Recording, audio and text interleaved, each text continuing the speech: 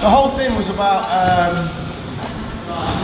how lots of people were asking, like, how come you always finish guys from mount and blah blah. And his point was that because mount's the best position in jiu-jitsu, everything we do in jiu-jitsu is to get to mount. And since working this series and the way that Roger said, it's kind of made sense. It's become my favourite position as well. I used to like side control because I like the options of being able to move around and all the submissions. But there's a few things here. The first one is there's different types of mounts. Firstly, if I'm sat here on Dean like this, he's perfectly comfortable. Not only that, but he's not under any threat because I'm very low down his body. I'm sat on his hips. So there's no pressure on him, there's no threat to him, and also if he bucks his hips, if he bridges, I move a long way. Yeah? Every inch that I climb up Dean, my position gets better. Yeah? So this is one end of the spectrum. This is the entire other end of the spectrum. Super uncomfortable. He's carrying all my weight through his rib cage. If he bucks his hips around, doesn't move me one bit, he's in a huge amount of trouble. So we'll do the first part today and we'll finish with a submission, and then we'll save the really nasty stuff for Sunday. He already knows that. We'll save the really nasty stuff for Sunday and we'll finish with some more submissions. So the point is, I need to get from here to there. First thing is this. So we'll just practice this first, actually. We'll just practice this first.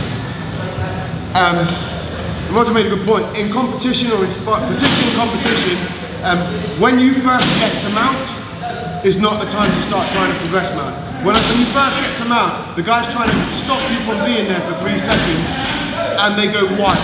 So normally you're in a competition, you reach mount, and the guy goes wild. Because he doesn't want you there, he doesn't want you to score the points. So, first thing we're going to do is we're going to just get to mount, a nice low mount. I'm going to hook the soles of my feet together next to his bum, and I'm going to just take a wide aeroplane base. Now, to make this more uncomfortable for him, I'm going to lift my knees off, lift my hands off the ground, like I'm skydiving. But any way that Dean tries to buck, he puts me on my base. So he's carrying all my weight. That's quite uncomfortable, right? Even though I'm a lot lighter than you, it's very uncomfortable. So that's the first thing we're going to do. That's the first thing we're going to do. We're going to, anyway, you like from side control, slide your knee across, and as soon as you get to mount, go to the skydiver position, and your partner's going to go wild and try and get you off. Yeah? We're going to do this for a couple of minutes, it's quite tiring. So I go to mount.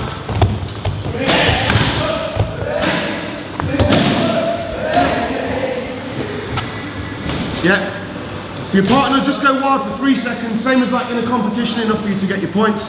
And then we'll move on to the next thing. Is that cool? 1, 2, 3. So problem number 1 is stopping the wild, bucking, crazy guy. The moment I got mount, 1, 2, 3. I got my points, and they will always settle down. No one can keep bucking for longer than a few seconds. They will always settle down. Problem number 2. So if you go frame across the belt like that. Yeah. So problem number 2 is Dean's smart, and he's made a frame on my hips now. So he stopped bucking. He's realised he's lost the position. I've got the points. I'm in mount, but he's made a frame across my belt because he's trying to stop me from getting up here. Now if I try and push up, he just goes with me because he's got a frame. Yeah? So we're going to do a nice-ish weight. We'll do the really nasty stuff on Sunday. You're selling that Sunday gig really nicely, thank you. No one's going to come on Sunday now. So we're here, he's got a good frame. I'm not moving my hips up, so I'm going to stay low. I'm going to stay low, because at the same time as he's stopping me progressing, he's not protecting his neck. So, I've got to get him to want to move his hands. Easy way to do it, there's a number of different ways to do it. I'll give you an easy, cheaty way. Grab the inside of his collars. I'm going to jam my knuckles up into his jawbone and his carotid artery. He will move his arm. Yeah, this is not nice. Sorry. Sorry? Yeah. Right. So that's a good way of getting people to move their arms, but the likelihood is you won't submit anything with that. Yeah, it's not a good submission. The second way I can do it is I can look for like an Ezekiel choke. I reach under, grab inside my own gi. One really interesting detail Roger showed is that often when you try and get the Ezekiel choke and you try and go in like this, it's very easy for him to defend. And it's because there's no space to go in. But if you go up to the top and pull it down in, then it's quite difficult to defend. The other thing that he said is because the weakness in the Ezekiel choke is this grip. So most people try and finish an Ezekiel by lifting the choking arm. Dean, reach your right arm right over the top and push straight through, swim right through, punch through, punch through, over that way. Yeah, look, my grip breaks. So when you get the Ezekiel, leave the choking piece in place and lift the other arm. So two ways. Now, no one, he's not going to do that in reality. He's not going to just sit there and let me Ezekiel. He's going to bring his arms up. The point is, he's got a good frame. There's a million ways to break this, but two easy ways are grips in, jam that, and get up to here. Or he's got his frame in, he's not protecting his neck. Start looking for the Ezekiel, and probably won't get this. But look, his arm comes up, and I get to come up, and I've gained some ground. Yeah, that's all we're trying to do at the moment. So let's start from there. We'll start from our skydive position here. The partner gets a good frame in, and we start looking to give him something to move his arms towards. Yeah, is that cool? 1, 2, 3. So however we've done it, we've gone from low stable mount here, got there, and I've gained some ground. But I'm probably not in what I would call a high mount yet. Yeah. Now I'm in like a mid-mount position. That means that my thighs are under his arms. What I don't want is his elbows on the inside. Yeah. But if I've forced his arms up, I've probably got to about here, mid-mount position. Yeah. So there's a couple of things. I'm going to show you two different things from here. The first one is how to create an amount of pressure that will sometimes forces a reaction of people to start push. I want him to start pushing and extending his arms away. So the first one is this. I just take a collar grip, a double collar grip here, spread my legs wide and just sit right through him. You can create a lot of pressure this way, especially like when because you're kind of at the bottom of the rib cage. Roger actually submitted me with this. It's so terrible. But just sitting. And if you can see Dean's face, he's quite a bit heavier than me as well. And all I'm doing, I'm in a perfectly stable position. I'm in a perfectly stable position, and he's got all of the problems here. And he's probably going to start pushing against me or start trying to move me around here. So that's one. The second one is this. I start moving his elbows up. What I'm going to do is I'm going to imagine Dean's clever. He doesn't want me to move his elbows up. I'm just going to come forward over and I'm going to lock his head. By locking his head, I'm stopping him from shuffling back, shuffle back, and now I'm back in low mount. So I want to keep him where he is. I lock his head, and I'm going to pick one side. What I'm going to do is I'm going to get the inside of my elbow pit here, and the back of Dean's elbow. Now, again, if me and Dean are in a strength battle, I'm not going to win this. But I just try and move it like that, it's not going to happen. But if I connect to the floor and just walk my fingers like that weird thing off the Addams Family, his whole strength advantage goes away. Now I have this one. I lock his head. Do the same thing on the other side. Now I have the other one. Lock his head. Now it's going to slide all the way up to the top, and I'm going to pinch my knees together. I'm going to keep Dean's arms crossed, and there's no such thing as too high. If I'm here, can I go higher? Yes, I can. Even better. Yeah? Because the more higher I am, the more uncomfortable he is. So try those two things. Mid-range mount position, pull on the collars, sit your weight back into him. This fit, you'll feel it. I know it looks like I'm unstable, but I'm actually dead stable here. Other one, lean forward, lock the head so it can't go anywhere, get underneath the elbow, and again, if I just try and use force here, it will not work. But if I connect to the ground and just walk my fingers, it should work on pretty much anyone, any size. Let's try them 2 things and then we'll go into some finishes and then we'll start sparring. Nice. Cool, 1, 2, 3. We managed to make him bring his arms up slightly. We got to like a mid-mount position. Then got in behind the elbows. And here, this can take as long as you want it to. One of the important things about the mount position is that you cannot get done for stalling from here. From the mount and the mount and the back are the only positions in competition. If I got this in the first minute and stayed here for the next 10, it doesn't matter, I still win. Yeah. So take your time with this. Sometimes it might happen a bit and then he pops his elbow back at, right, that's fine. We'll go again. I'm not in a rush, he is. Yeah? Another little interesting detail that Roger showed about the foot position was one of the risks to being really high up in the mount is that Dean can swing his legs up and get his feet under my armpits and push me forward. It's super annoying when that happens. So one of the details about being in this like mid to high mount position is even if I got all the way up here, this is when they start doing desperation moves like that. What I'm going to do is I'm going to put my heels on his hips here, if you can see. This will stop him from bringing his legs up, and even if he does try, can't get them very far because my heels are blocking his hips. So anyway, we got to here, high mount position. We're just going to do 2 finishes here. Obviously from here, he's in a huge amount of trouble anyway, but we're just going to do 2 finishes from here. First one we'll do is the arm bar. It seems really obvious, but it's really difficult for Dean to defend this arm bar now because I've got his arms squashed together. I'm just going to pick whichever arm is on top because he won't be able to defend it.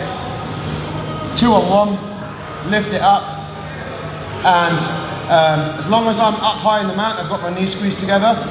Tap with your hand through for me, yeah. I don't need to necessarily sit off for this. I can just lean into it, push my hip forward. Yeah? If you want to look cool, you can do the whole... But it's adding risk because you're adding complexity. Most of the time when I get this, you don't need to. Because your mount is so good and it's pinned so tight. Take the top arm, you can't try and defend this top arm.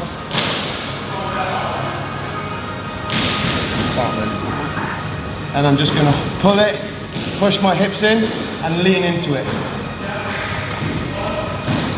Yeah, that's the arm bar. The second one, in fact let's try that first and then we'll do the second one afterwards, just make sure. Just one final, try not to let your arms cross. Just one final detail on that arm bar is sometimes if you look how he's got his arms, it's kind of difficult for me to pick which one I want. So I can fish through and then push them together. If any time I get his elbows crossed, Dean, are you alright then? Yeah. Anytime I get his elbows crossed, so even if he's like here, whatever, this is okay to take the arm bar, but if I want to be really mean, push his arms across each other. Now it's a terrible amount of trouble, yeah? Or you could just use his hands, push them down. There's no defence from that point, Steve. Right. The second submission we'll do is a head and arm triangle. For years and years and years, I never ever got these properly because I was missing some important details. So we've come up high. Let's say we got here and I only managed to get one arm up. Well, let's say I just fancy this finish. Push it to the side. And tuck my head in. One of the important details that I used to miss on the head and arm triangle is that obviously it's a choke, so my shoulder needs to be across his neck. So there's times, if you guys can see from that side, there's times when I used to get the head and arm triangle and look, I'm on his face.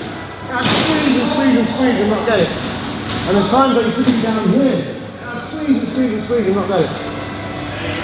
So one way to make sure I'm in the right place is I can feel when I'm on his face. What I'm going to do is I'm going to slide my shoulder down onto his chest. And then I'm going to slide it back up. And because he's got a jawbone, that will put me in exactly the right place. If you're not getting this, chances are you're not on the artery. Because this is a blood choke, it's a go to sleep choke. If you don't get it on the artery, it won't work. So, maybe I've got it in the wrong place. Slide down, slide back up. I'm going to lock my hands together here in like a gable grip. I'm going to come off to the side. I'm going to come up. Now what puts it on is me turning my hips and my head in towards him. I don't need much of a squeeze, I'm not really squeezing at the moment. As I turn my hips and head in towards him, that's where all the power comes from. I don't understand the biomechanics of it. I don't understand why it works. I just know that every other way that I've tried this choke, it doesn't work, and this does. You're right. Yeah, shoulder's awesome. Yeah. You're not doing the flat on the ground version. I'll loosen it up. So you won't normally make it to being flat on the ground. If I get everything in the right place,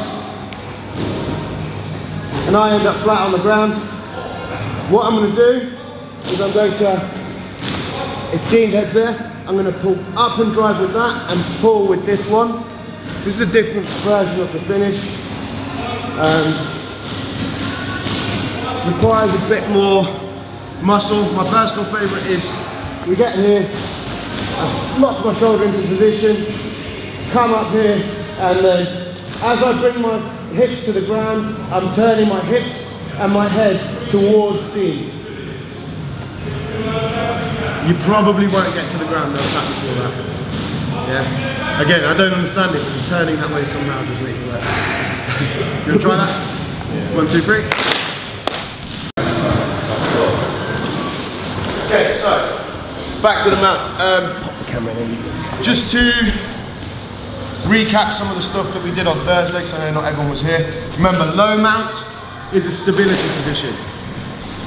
Wide arms, my knees are off the ground, so that means all of my weight is going through Dean. My feet are locked together behind his bum so he can't get his legs in, and anywhere he goes, he runs into my base. But at the same time, he's carrying all my weight, so this is a stability position. We keep this for as long as it takes to kill some of the fight in him, because the moment we get to mount, they go crazy. That's fine. So low mount, stability position, but bad for attacking. Whilst I'm here, I can't attack him. High mount.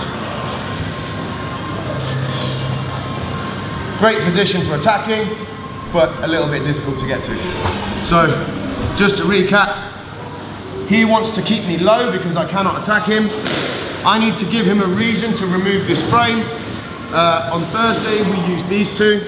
Just grabbing the collar, knuckles into the jaw, arms come up, and I'm here, yeah? Yeah, I remember that one. That's right. And remember, what we're looking for here is, I'm not trying to choke him. If I try and choke Dean like this, he's too savvy to let me finish this choke, and it's too easy for him to break it. All I'm trying to do is get a reaction.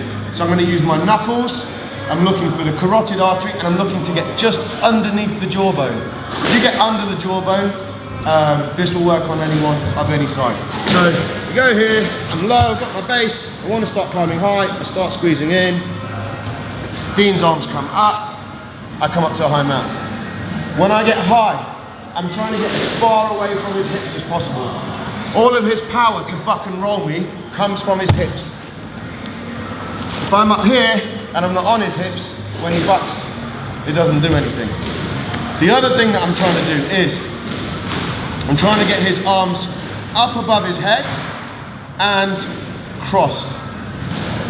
Sometimes, again, like if Dean's really strong here and he stops me from bringing his arms up above his head, like again, if there's a big strength differential, it can sometimes be difficult to move this. So, again, feet on the hips, and I'm just gonna, he won't be stronger than my hips are. So, feet on the hips and just push forward.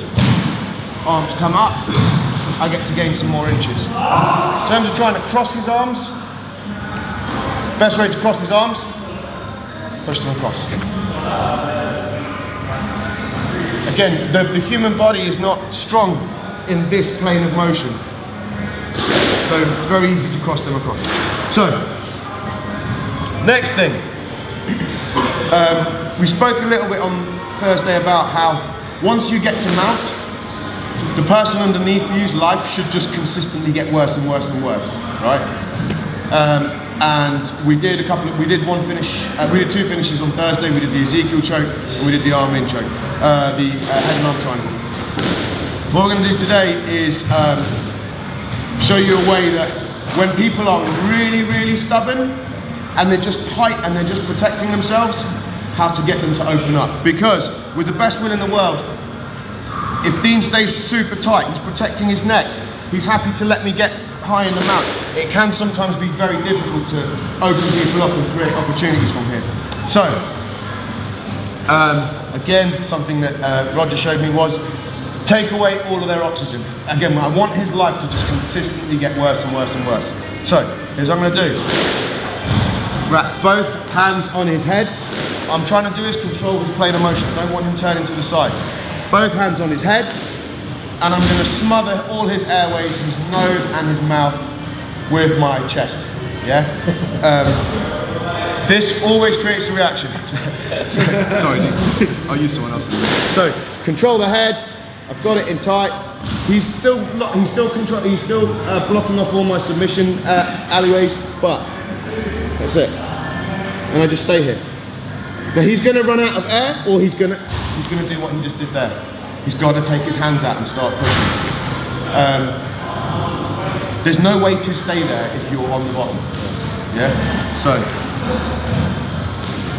he's on the bottom. He's being really tight. He's conscious of getting attacked. So get his head, and that's it. His air is gone. He has a limited amount of time now.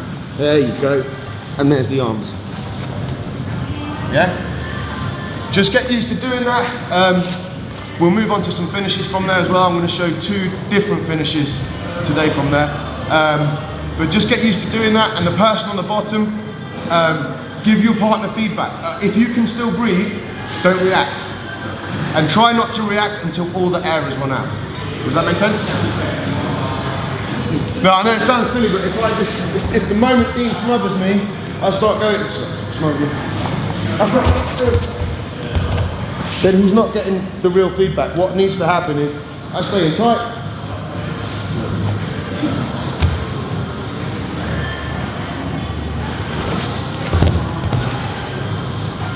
See? He needs to know that he's done it right and I've run out of air. Is that cool? 1, 2, 3. Cool. Now I go to a couple more submissions. So we did this one, so where we've got super duper high, I've crossed the arms over. There is no way for him to defend this top arm. We did this on Thursday. There's no way for him to defend this top arm. It's an easy pick, pull to my chest, hips forward. I don't have to sit off for that arm bar. Also, the benefit of this one is because I'm so high, and I've got this now, don't do it. But if he bucks me, if he tries to buck me now forward, he will break his own arm. But let's say we got here, and we're kind of, sometimes you kind of get, especially for guys really big and strong, you kind of get stuck in this stalemate position of trying to push his arms across and trying to get, it can be quite difficult. So now we're going to look for a cross collar choke. This is, I know there's a million different ways to get the cross collar choke, but I find this one is the, for me it's the highest percentage one, especially if the guy's bigger and stronger. So what I'm going to do, instead of reaching in with this grip, where I've got 4 fingers inside, that's the hardest grip to get. So I want to try and make life easier for myself first and then look for that grip. So what I'm going to do is this time I'm going to go thumb inside, punch the floor. And with this thumb inside grip, what this allows me to do is I can get my forearm onto his chest, and just like we did with the head and arm choke, I can use it to drive up under Dean's neck. What that does is it creates this big space for me to get underneath, and I'm going 4 fingers in on this side, 4 fingers in, and then cross collar choke. To finish the choke, I don't flare my elbows, that's the wrong way to do it. I'm gonna pull my elbows into my rib cage like I was doing what's that weights move? Marcel. Bent over row, that's the one. So I'm pulling, as if I'm pulling that in, and I'm going to look to put my head to the floor at the same time. You probably won't get there because the choke will be on first, yeah? If the choke's not coming on, with 99% certainty, it's because your hands are too far apart. They've got to be very close. So look, I go there, and there. If Dean sits up, look how close my hands are. My thumb can almost, if I try to touch my thumb and little finger together, they probably can touch. That means I'm close enough. If my grips are any wider, as much as I squeeze, it won't work. The strength of a cross collar choke is about how close your hands are together. This has got nothing to do with your pulling power. Does that make sense? So, one more time. You get here. So normally, the cross collar choke is taught you put 4 fingers inside, and then you start reaching for this other grip, which can be difficult. I'm going to go with the thumb grip first, thumb inside. I'm going to use that to smash his chin, and that makes space for my second grip to go in, and I can take my time. I've got it in nice and tight. Pull my elbows to my ribs, put my head to the ground. That's it. Night. Yes. I don't know. I think it's just because I'm lowering my base. Yeah, it makes sense too. Because your base gets lower and more weight going through them. Yeah. I didn't even notice that, thanks. Just to kind of finish off this full mount series, so we've gone low mount, stability. I can smother, bring his arms up. Or I can smash the face, bring the arms up. I can get to a high mount. From high mount, I've got my arm bar. I've got my cross collar chokes. I've got my head and arms. And then everything in between. And one good thing, I just saw Ross doing this as well. Ross and Paul were kind of doing a bit of resistance against each other and just feeling the different positions. And you will flow through these. So sometimes you'll be here and then, you know, I'll try that and that might not work. And then I'll smother the face and then that might get me here. And then I might walk the arms up. So it's all a series of things. They don't necessarily happen in sequence. It depends very much on what your partner does. So I'm just gonna finish with this last technique. That does sometimes happen, even with experienced guys, if they know you've got a really good mount and they don't want to expose themselves. It is a bit of a rookie mistake, but it's more of a survival thing. And that is when the guy just hugs around you here. So the reality is all he's doing is holding me in mount. But from here, it is also very difficult for me to get any kind of meaningful offense going. So yeah, it's more on move for the guy at the bottom, but also it's stopping you doing what you do. So it's going to finish with this last one. So he's holding me in mount. Yes, he's making the mistake. Here's what I'm going to do. Plant one hand, pick a side, plant one hand. Come up to almost like a technical mount type position. And I'm trapping the arm here. Now I'm going to use my free hand to push his face. Sit back onto my heel. So I'm putting my left butt cheek on the floor, grab the belt, sit over into an omoplata. The beauty of this is also that as I'm coming over into the omoplata, quite often I can get a nice grip here, or if Dean's arm comes out because he's trying to posture, I can get under here as well. And that makes it a lot stronger. It feels a bit weird because you're kind of coming off the mount. But remember, you're coming off the mount straight into a submission. So, one more time, he holds me, plant my hand, plant my foot, and I'm not leaving a massive amount of space here. Everything here is in tight. I'm holding it in tight, push on the face, grab around the back to the belt, sit back onto my heel, come into omoplata. If I get the chance, I'll grab this far arm as well, because this is quite nice to finish. Yes, mate. You switch it around so you can see the back? Yeah.